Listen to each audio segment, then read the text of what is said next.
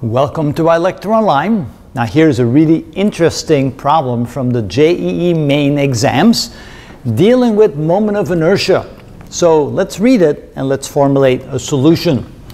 A uniform thin bar of mass 6 kilograms and length 2.4 meters is bent to make an equilateral hexagon. The moment of inertia about an axis passing through the center of mass and perpendicular to the plane of the hexagon is, we're looking for an integer number of kilogram meters squared. Wow, where do we begin? Well, we probably want to begin by drawing a hexagon. So let's do that. There we go, and the center mass. Now this is hollow, there's nothing there. This is made up of a bar, so it's a linear shape.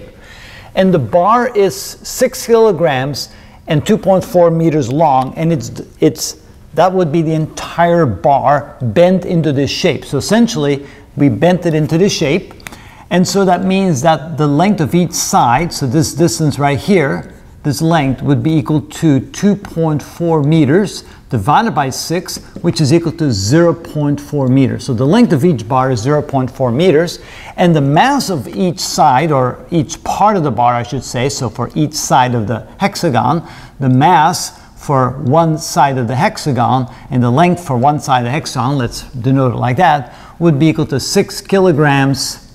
Whoa, that's a terrible looking kilogram. Let me try that again. Just sometimes I'm trying to be too quick and it doesn't look very good. So kilograms divided by 6, because there's 6 sides, that would be equal to 1 kilogram. So the mass of each side of the hexagon is 1 kilogram. The length of each side of the hexagon is 0.4 meters. But now the big question is, how do we solve this? Because notice, we're trying to find the moment of inertia, something that's rotating like this, and that seems like a very difficult problem until we remember this. The parallel axis theorem, which says that the moment of inertia is equal to the moment of inertia about the center mass plus the md squared, where it's being displaced a distance d away from the center mass. So in other words, let's take a look at this side right here. If we take this bar and place it right here, then we can say that the moment of inertia about the center mass of the bar swinging around is going to be equal to, since it's rotating about its center, not its end, that would be equal to 1/12 ml squared, L being the length of the bar. So that would go in here.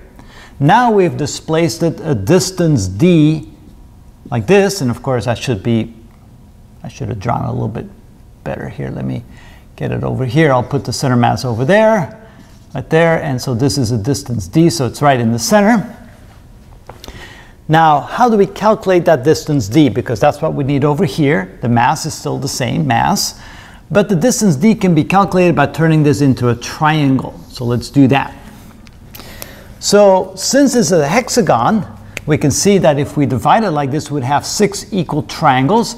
That means that the angle in here, this angle here is 60 degrees. That means the angle of half a triangle would be equal to 30 degrees. Which means that this here, this distance from there to there, from there to there, would be the same as this length right here. How do we know that? Because these are equilateral triangles. They all have the same side because there's 6 of them.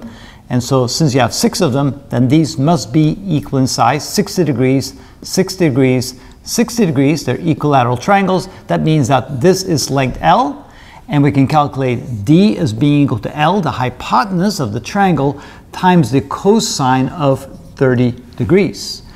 And of course, in this case, that's L times the cosine of 30 degrees, which is the square root of 3 over 2. So that's the distance D.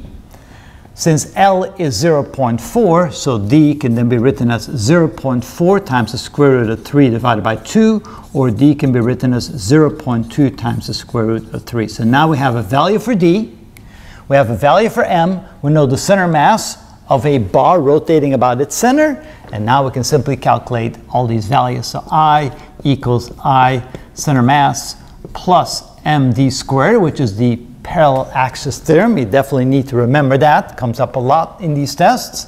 That would be 1/12 the mass of a bar, which is 1, times L squared, and L is 0.4 squared, plus the mass of the bar, which is 1, times D squared, which is 0.2 times the square root of 3 quantity squared.